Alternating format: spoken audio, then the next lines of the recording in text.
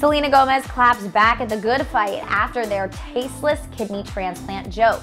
Plus, Rihanna is officially a billionaire. Hey guys, it's Allie for Hollywood Life with your music roundup, starting with Taylor Swift and Simone Biles. The two shared a sweet exchange after Simone made her return to the Olympic competition. The fearless singer narrated a video about the gymnast for NBC's coverage of the games, in which Taylor called Simone a hero. And in response, Simone tweeted Taylor, writing, "I'm crying, how special, I love you." Well, Taylor replied saying, "I cried watching you. I feel so lucky to have gotten to watch you all these years, but this week was a lesson in emotional intelligence and resilience. We all learned from you. Thank you." Recall Simone withdrew from the Olympics this past week after facing some mental health issues and the twisties. Love seeing these two queens support each other.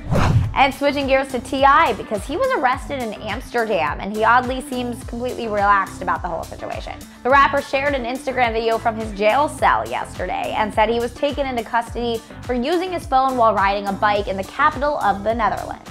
The ATL star was arrested after a policeman ran into him and broke his rearview mirror. While recording himself in the precinct, the rapper said, "They arrested me and they didn't even put me in handcuffs. They just opened the door and invited me to the back seat and I obliged." T.I. was released from the cell not too long after. Don't text and bite, guys. And moving on to Rihanna because she is officially a billionaire. According to Forbes magazine, it is estimated that the singer is now worth $1.7 billion. This makes Rihanna the wealthiest female musician in the world and second richest female entertainer, coming after Oprah Winfrey. Forbes reports that a good chunk of the singer's fortune comes from the value of Fenty Beauty, which is estimated at $1.4 billion. The rest lies in her lingerie company, Savage x Fenty, and her earnings as a chart-topping musician and actress. Shout out to Ree.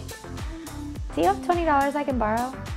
And now on to Selena Gomez. The singer responded after the good fight made a joke about her 2017 kidney transplant on a recent episode. Selena called the move tasteless and tweeted, "I'm not sure how writing jokes about organ transplants for television shows has become a thing, but sadly, it has apparently." Recall Selena received a kidney transplant from her close friend Francia Reza due to her battle with the autoimmune disease lupus. The rare singer added in another tweet, thanking her fans who have always had her back, and she also shared a link to an organ donor page. But alright, hit that sub, like, and bell button, follow me on social media at Allie Stagnita, and stick with us for the latest. Bye guys.